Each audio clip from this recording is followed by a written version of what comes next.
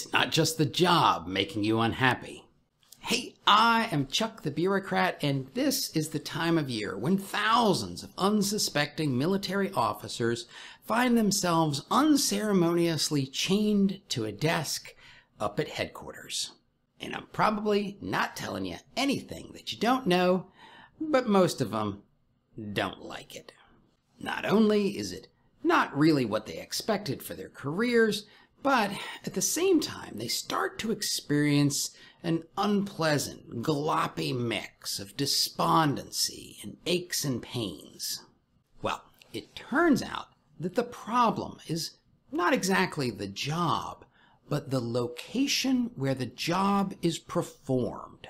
Number one, wherever you came from, you probably got a lot of sunshine.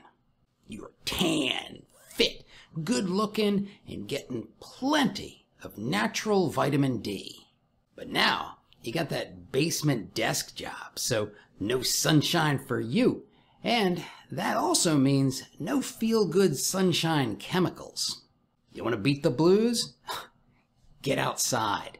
Take a multivitamin. Heck, you might even think about tanning. I mean, I wouldn't, but maybe you would.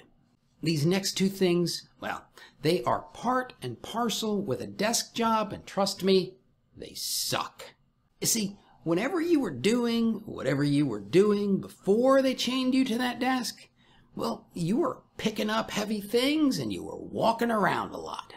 And look, I have never been the kind of person who lifted per se, but I certainly have experienced that primordial feeling of grog lift heavy rock, grog feel good.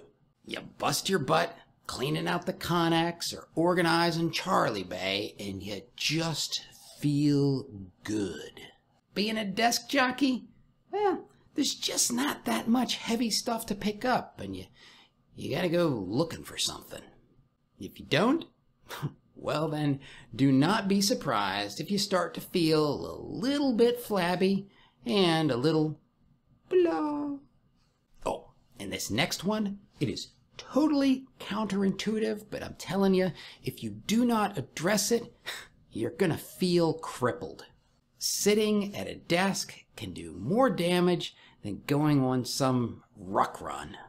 Now don't get me wrong, those stupid ruck runs with boots, they will damage your knees because they damage your knees. But that Herman Miller Aeron chair, well, it causes the stabilizing muscles in your knees to wither away. Your hamstrings shorten and your knees erode as you sit. Then you sling on a ruck and you damage yourself with a capital damn. So, congratulations on your latest promotion and your new assignment, but do not be surprised if you start to feel inexplicably sad, increasingly fatigued, and that it hurts to walk.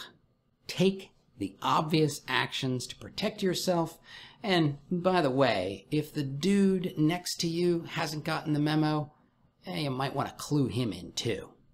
After all, we need you at that desk doing whatever hard work your bosses have for you for as long as you can possibly do it, so stay fit.